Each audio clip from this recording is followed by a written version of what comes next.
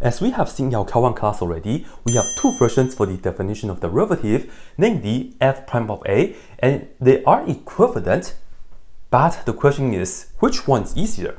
Well, the quick answer for that is going to be, it depends on your preference.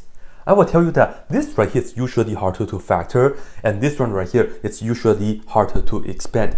In this video, I'm going to use this as an example, and I'm going to demonstrate both, and at the end, you will tell me which one is easier for you. So let's get to work. Here's our function, and I'm just going to write it down right here. This is going to be the limit as x approaching a. F of x is just that, which is x to the third power plus 2x. And then we have to minus, for f of a, we put the a into here and here. So we open the parentheses, and we have a to the third power plus 2a. And then all this divided by x minus a. And if you look at the top, in fact, there's nothing that we can combine. However, we are about to factor things out. I'm actually going to pair things up like this and that, and let me just write it down right here for you guys. This is going to be the limit as x approaching a. Here we have the x to the third power, and I will take this and distribute it, and I will write it down right here, and that's minus a to the third power. Then this is the plus 2x here, and then I will take this, distribute it, so we have the minus 2a. And again, all divided by x minus a. Here, we have four terms. Let's go ahead and factor them by grouping. For the first two terms, well, this is just going to be a difference of 2 cubes. So remember how to factor that. And once you factor it, you will get x minus a, right? X minus a times x squared plus this times that, which is, I will just write it as ax, and lastly, plus a squared. So I'll just add a squared like so. Cool.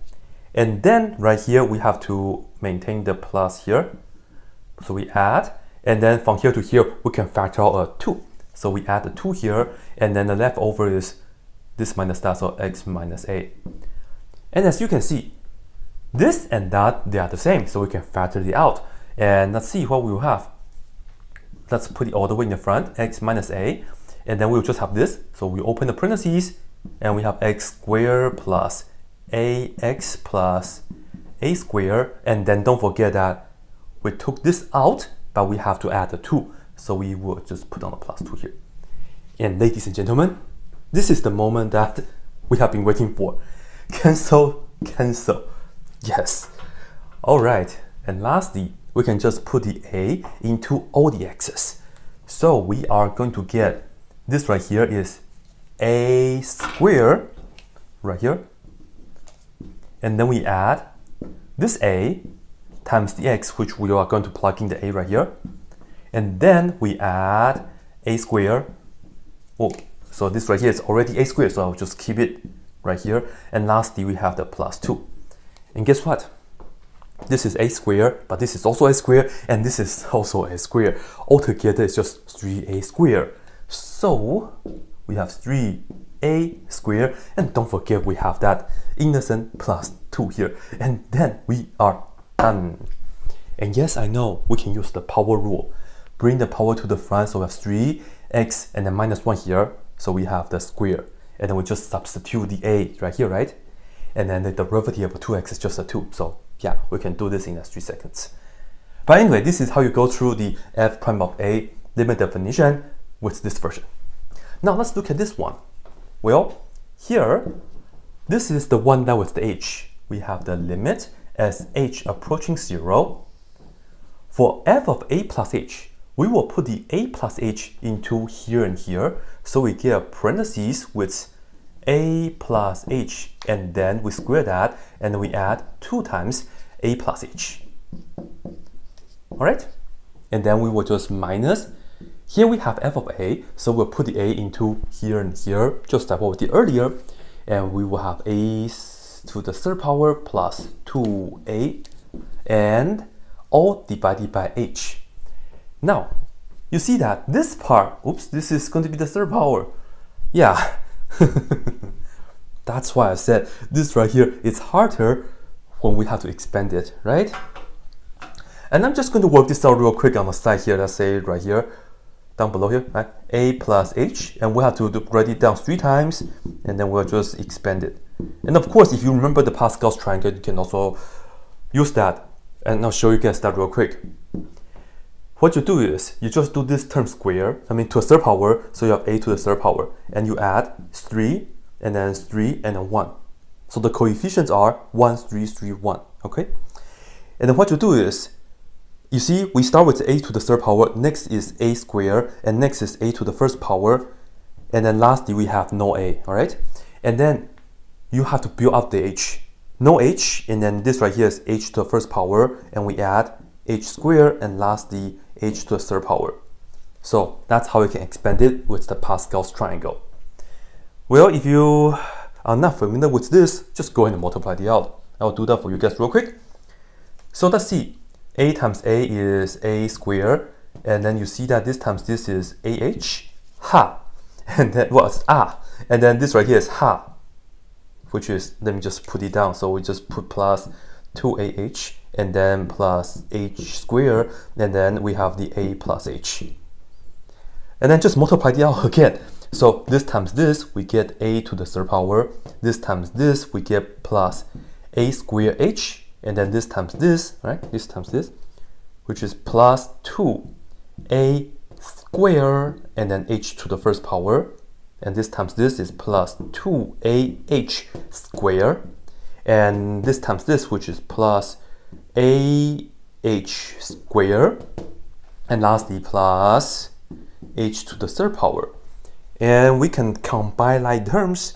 We see that this and that together will give us the 3a squared h. And then this and that will give us 3ah squared. Yeah? And then of course we have the a to the third power and also h to the third power. Okay, so this part is going to be for, this part is going to be for that. I told you this is harder when we have to expand it, right? So here we have the limit as h approaching 0. This is all that, which is a to the third power plus 3a squared h plus 3ah squared plus h third power. Whew. And then for this right here, I'll just distribute it. I will get plus 2a plus 2h, and then lastly distribute the negative, of course, so we get negative a to the third power and then minus 2a, and then all divided by h. Wow. Now check this out, we can combine terms on the top, so that would be the beauty. Ready? A to the third power cancel with this. We have the minus 2a, this is a plus 2a, this is minus 2a, they also cancel. What else? That's it, huh? Yeah, but notice for the rest of the terms, they all have an h, so you can factor that out. So this right here becomes the limit as h approaching 0. I'm going to take out the h, and then right here we get 3a squared, and then we have plus 3a h to the first power, because we only took one out and this has h squared, right?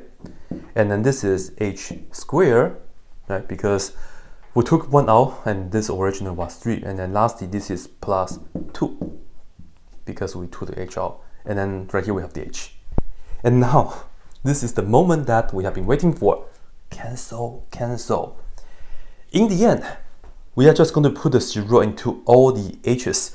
So we just get, well, I'm going to just write down the answer, 3a squared, and this will be 0. Likewise, that will also be 0. And then don't forget, we still have the plus 2, like this. Yeah, and let me just remind you guys, I plug in 0 into the h.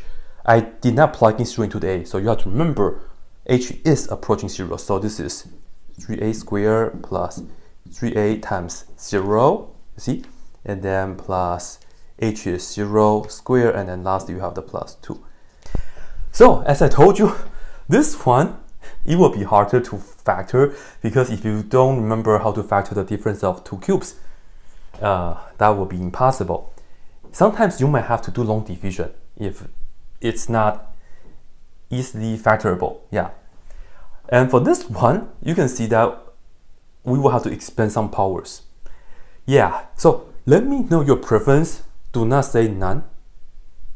I know what you guys are going to say, but please don't say it. Anyway, part A or part B, let me know which version that you like. And if you guys need more help, check out my other videos. I have a lot more Calc 1 tutorials for you guys.